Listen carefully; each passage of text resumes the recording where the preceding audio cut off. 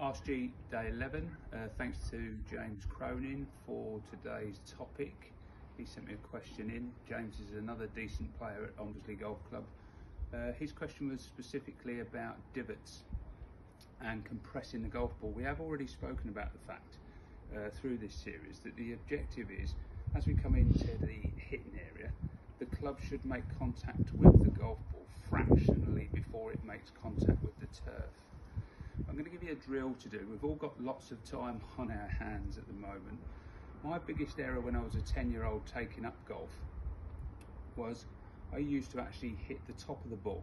Didn't actually hit the ground before the ball. I used to hit the top of the ball. Some of you might hit the ground first. We call that fat. I used to what we call thin it or top it. And as a 10-year-old, I didn't have golf lessons. I didn't take a lesson until much later in life. So I didn't have anybody to tell me what to do.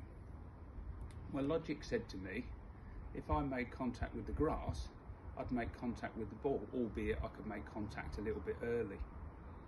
I'm going to take you back to a drill I used to do.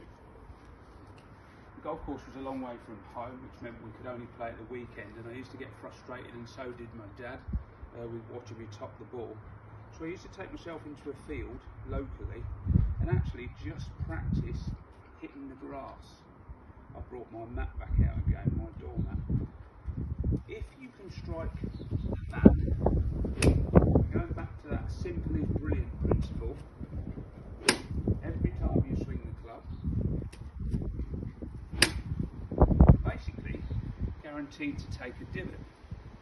Obviously where that divot starts and ends in relation to the golf club is extremely important again. But yesterday we spoke about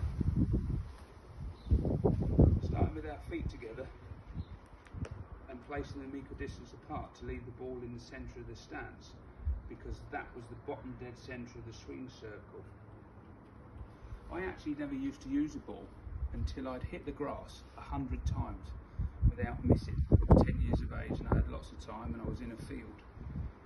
But the consequence of that was I never hit the top of the ball again. Imagine how good it felt after a very short time not to hit the top of the ball ever again, to know that I was going to strike the ball solidly somewhere.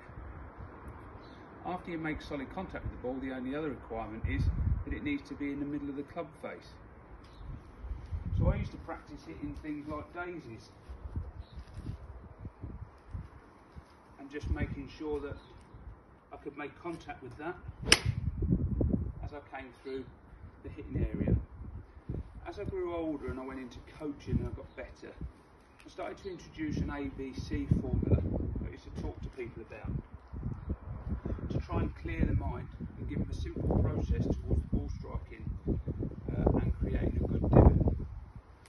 A was my start position, and it included all the things that go together in setup, which we won't go into right now. But by the time I'd got myself into what I perceived to be a good setup position, I imagined an A over the top of the ball. B was my turn to the top of the backswing up here, just behind my right ear.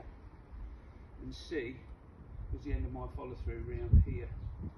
And basically, my whole work ethic was to set myself up to the ball, tick my A that was over the ball, telling myself that my setup was good, keep my head steady, turn to B and swing through to C. And make contact with the grass in between 100 times before I even hit a golf ball. After a few weeks, I never topped the ball again. It's a great stage to be in, and it's a great confidence setter if you know you're going to make good solid contact with the ball every time you make a golf swing. Can you brush the grass every time you hit the ball? There's lesson 11. See you tomorrow. Thank you.